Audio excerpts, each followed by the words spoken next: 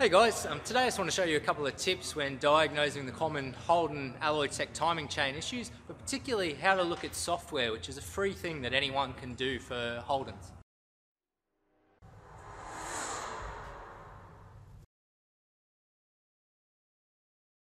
So I've got a Holden Commodore in with a check engine light, 2007 model, non-SIDI, the V6. It's got a P0008 engine precision system performance, so quite common, can set different codes, but quite common to be a timing chain issue.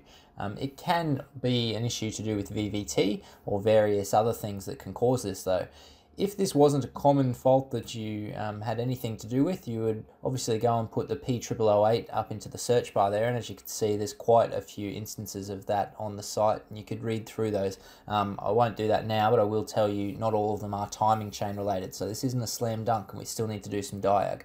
I'm going into the known good scan and scope data now, and we're going to pick ourselves up a cam crank correlation just in case I wanted to use it. There's a Leo engine, whereas there's an LY7 as is fitted in mine. So I've got the correct LY7 engine, and there's a cam crank if I wanted to use it. We'll get back to that later on. So something else that we can do while we're on the TaT website here, just while we're getting ready to carry out some testing, I'm going to go into the OEM Info Resource. We'll go into Holden. You'll see there's many other manufacturers. Now what this is a compilation that we've put together of all things that you may want link-wise for that manufacturer, and tips about money to be paid if it was. This section is a free section offered by GM, and so here we can go in, put a VIN number, and we can get the latest calibration file number for all the modules on that car. If you did want to actually install them into the car, yes, you would have to pay a fee, which is listed back on that TaT site. I think it's around $55 per vehicle on the GMs, but in this case you'll see here it's told us the latest calibration number for the engine is there, and that actually fixes a timing chain stretch check engine light. I say that loosely because it obviously doesn't fix the car, but we're going to take that on board and we'll move into diagnosing the car, and we'll revisit that later. So firstly, we're going to go in, we're going to look at some camshaft position data, just very quick, easy scan tool diagnostics to ensure that we don't have a variable valve timing issue. I'm using the Autel Ultra here that I've only just picked up. It's been a great tool, really looking forward to doing more with it. You'll see there that I can select to the top, so I've selected the PIDs that I want and I was able to move them to the top. I've now got the car running, so we're sitting here at idle, some slight fluctuation of the VVT cam gears in that actual cam positions, but for the most part basically the VVT is parked. Now raising the RPM here, you can see if you go through some of the commanded and the actuals, they're following very closely. So the camshafts are getting a command to go to this degrees, and they're able to reach that target quite well. We'll scroll down, we'll just see the last one here. So that's our bank 2 exhaust, and that's all 4 cams.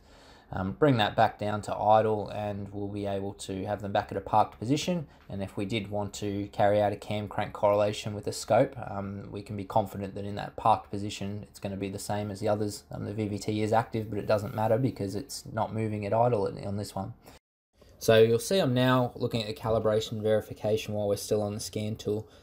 This relates back to that GM site we saw where we put the VIN in, and we're able to see the latest calibration number 924579292. Now over on the right on the scan tool, looking in the vehicle, we're looking to see, are we up to that number? And although we've got calibration number 12, which relates over to, on the left we've got the engine system, the vehicle system, I don't know which one's which, but I know that the numbers do not match, and the numbers in our scan tool on our vehicle are all earlier.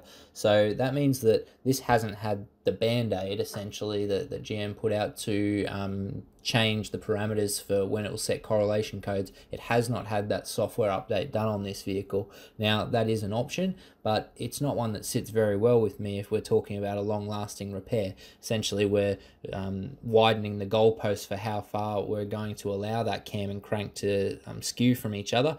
Obviously a better repair is to get the chain system fixed, but if the thing's not that far off, then it may be an option that the customer wants to take, and we can give them that. But the way that we're going to determine that is we're going to have to go and do a cam crank correlation using a scope, but that's fine because we've got a known good from the TaT site. Okay guys, we're just going to do a really quick cam crank correlation. This is not intending to be an in-depth one. If you want that, go check out the YD25 video I've got on Facebook and YouTube on the TaT pages. That shows in-depth doing a cam crank correlation with the SyncCalc app available on the TaT website. So we've got our known good up the top and our suspect down the bottom. We're going to grab some rotational cursors. I'm going to drop it on this second section of the crank, and then we've told it 720 degrees of the crank now, so we then just choose a section of a cam. I don't even care if it's the intake or exhaust cam at this point really, but we'll go with this top one. We now know that it's taken that cam 586 degrees of crank rotation to get to that point. So if we do the same thing on our suspect, pretty close, and this is the same cam up here, different colors, but that's okay. 597.5, so give or take, the thing's about 9 degrees out.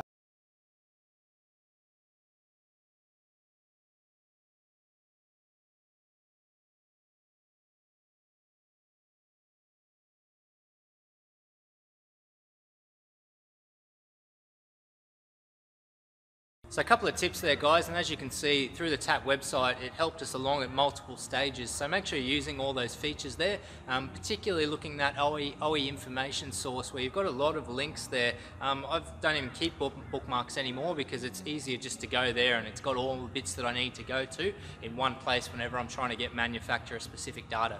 Thanks.